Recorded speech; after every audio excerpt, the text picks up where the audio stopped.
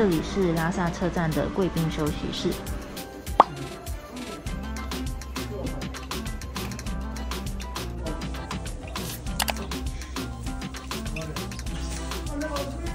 如果你是从贵宾室出来的话，你甚至不用过那个检票口，就直接走到要搭车的地方了。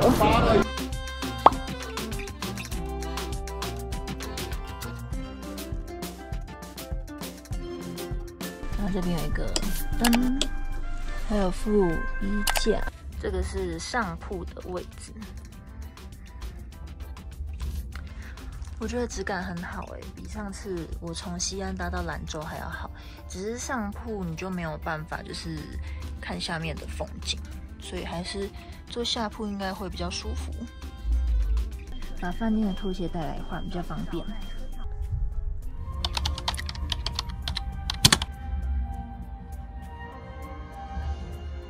你把这个电话号码拍个照啊，这是我们车长的，因为咱们在高原上要是高反了啥的。身体不舒服了，给我们打电话啊！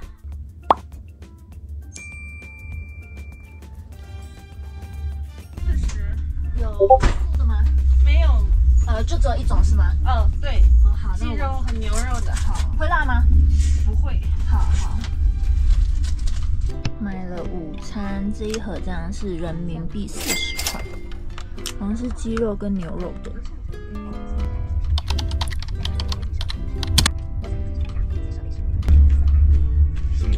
这菜超辣的，那个很好吃，可是好辣。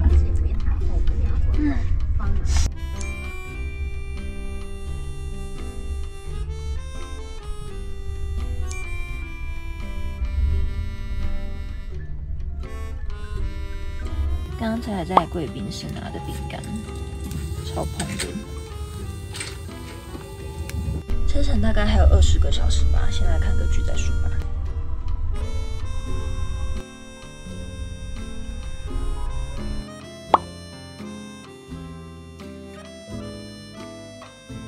这边有洗手的地方，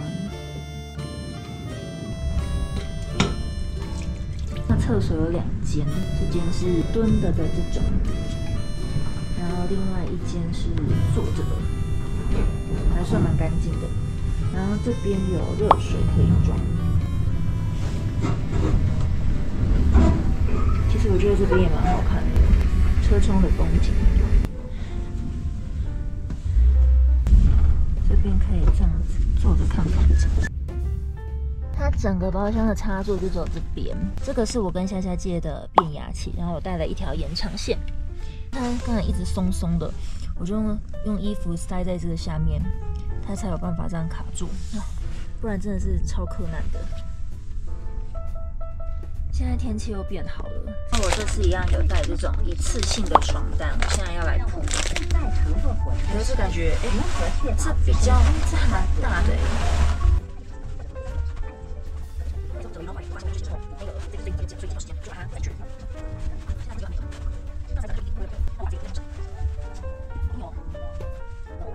到时候要盖被子的时候，我就这样隔着，然后再盖被子，就不会觉得很脏，因为那个被子看起来应该是很多人使用过，所以我每次只要搭卧铺火车，我都会准备这个一次性的床单。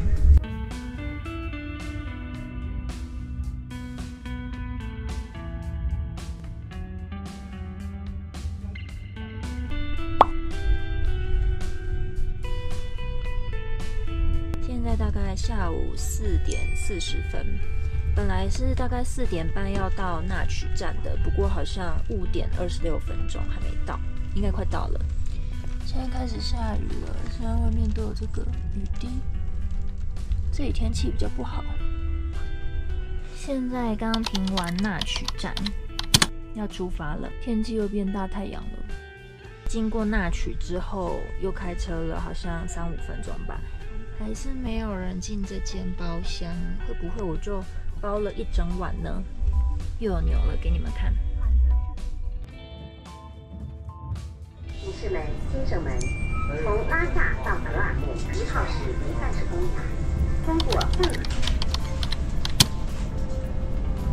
一盘青菜，再加1碗汤、1碗饭，这样总共31块人民币。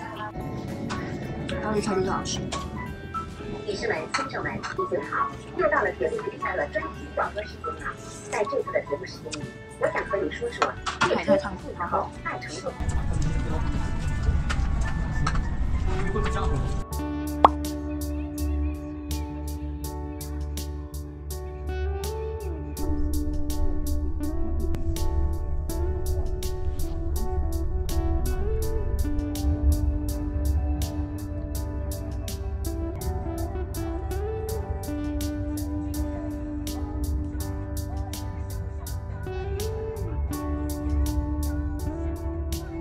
待会要到唐古拉站，那一站应该是整个青藏铁路海拔最高的车站。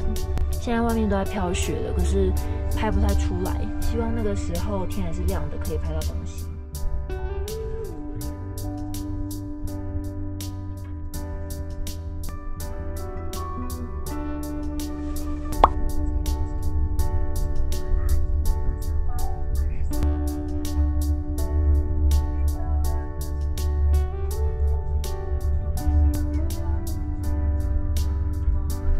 前面这座山是卡木塞马，好多大卡车哦，是沱沱河。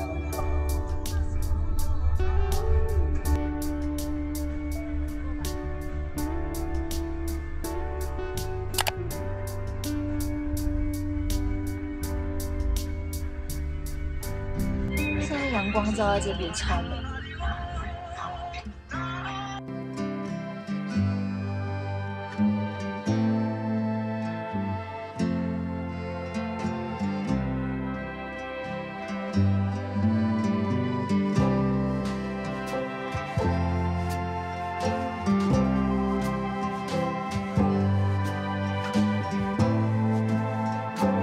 天空越来越暗了，然后里面也开了灯，不过看起来还是好亮。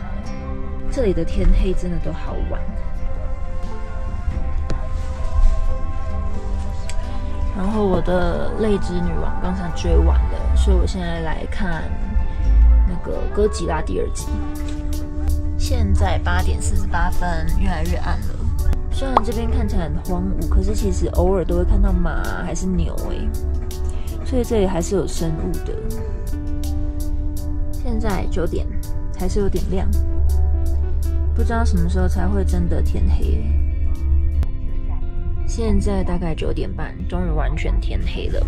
我刚才呢去刷牙洗脸一下，然后换了睡衣，想说不要太晚睡，不然怕在火车上面睡不好，然后睡太短的话会太累。团友们赞助我的，吃个宵夜就要睡了。我待会要睡觉的时候，我就会把外套挂这样子，这样就是别人一进来的时候比较不会直接看到我的脸。刚才工作人员说，大概半夜3点的时候，这一个卧铺会有其他的乘客上车。我先盖这样子，就不会直接看到，然后戴耳塞，希望不要被吵醒。现在把衣服都挂好了，要准备睡觉。晚安。